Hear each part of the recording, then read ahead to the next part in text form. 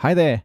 Let's take a look at the new presets config option added to Tailwind CSS in version 1.9. Here's an example of a fictional style guide built by customizing Tailwind. You can see it has a custom font, 3 brand colors, and some typography styles. If we look at the Tailwind config file, we can see the customizations applied.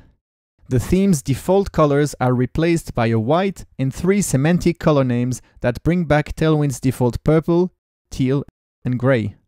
We also have a new font family utility called Font Brand, which brings in a custom font. Finally, the typography plugin is added in our plugins array.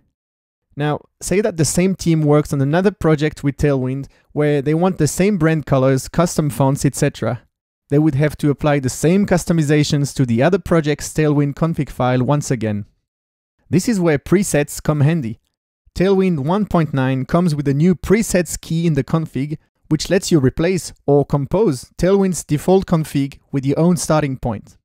When no presets key is defined, Tailwind will fall back to using the default config, which would be equivalent to having a presets array here, and in there require Tailwind CSS default config. Everything still looks the same since this explicitly replicates the default behavior. Notice that if my presets option is an empty array, I am now opting out of the default config. Our page now still shows the custom font and typography we added to our config, but we've lost all the default styles. We don't even have our custom colors here since we stripped out the background color and text color sections of our default config, which are responsible to generate our color utilities. As you can see, opting out of the default config is pretty radical, but can be useful when you want to completely take over the default starting point. Presets also let you, of course, use your own presets. I'll create a new preset-brands.js file in our project, and in there we'll export a theme object, which contains what we had in our Tailwind config's theme. We'll also bring over the typography plugin in that preset.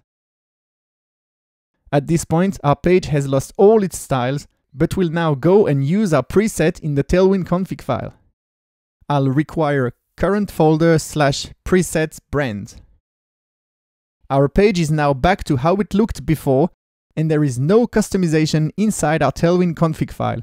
We're just using an external preset which can be shared across multiple projects. Now, note that presets can have their own presets.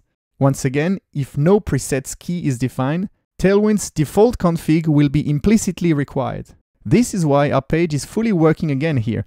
Our preset is bringing back the default config. If I make a presets key here in my custom preset and pass an empty array, we've now stripped the default config out once again.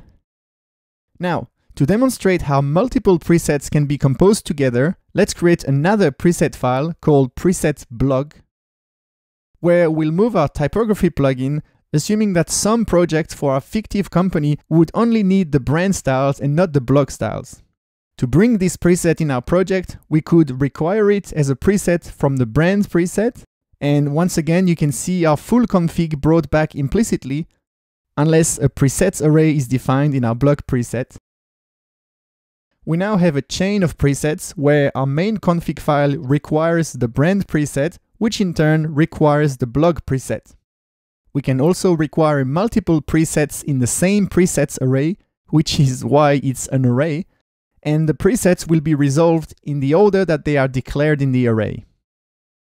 I'll stop requiring the blog preset from the brand preset and instead require it from our main config file after the brand preset.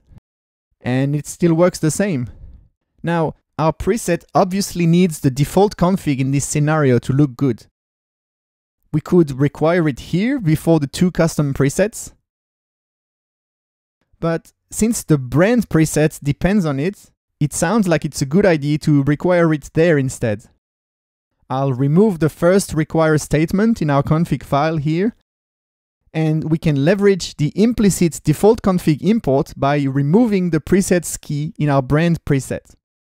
And our page works once again.